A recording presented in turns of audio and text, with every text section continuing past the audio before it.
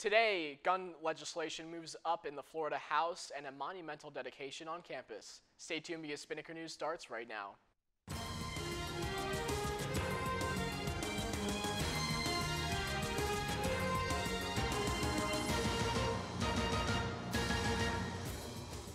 Good morning, Ospreys. I'm Emmett Clark, and you're watching Spinnaker News. Concealed weapons on campus are becoming more of a reality after House Bill 4001 passed another committee. The bill would allow for concealed weapons permit holders to carry their handguns on campus. The session took place yesterday, and the Higher Education and Workforce Subcommittee passed the bill with a 10-3 vote. The bill was introduced by Florida House Republican Greg Stubbe from Sarasota. The bill will now go to the House Judiciary Committee in the coming weeks. The Sunshine State is one of 19 states that bans carrying on campus, with another 23 states leaving campuses to make that decision for themselves.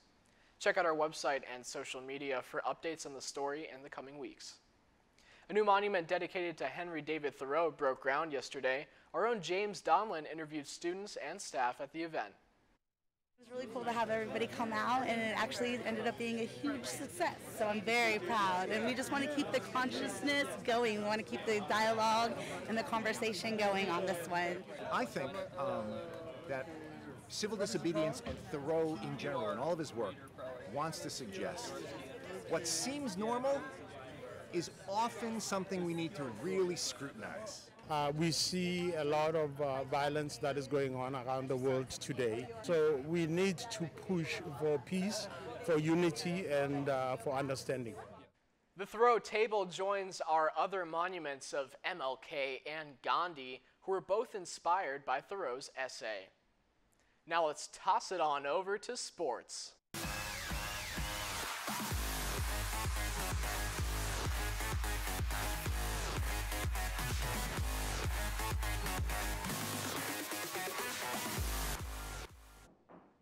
Good morning, Ospreys. I'm Diana Shanks with your Spinnaker Sports Report. We've got a lot of away games this morning, starting with women's volleyball, who brings its regular season away games to a close this weekend with a pair of matches. The team will face NJIT tonight at 7.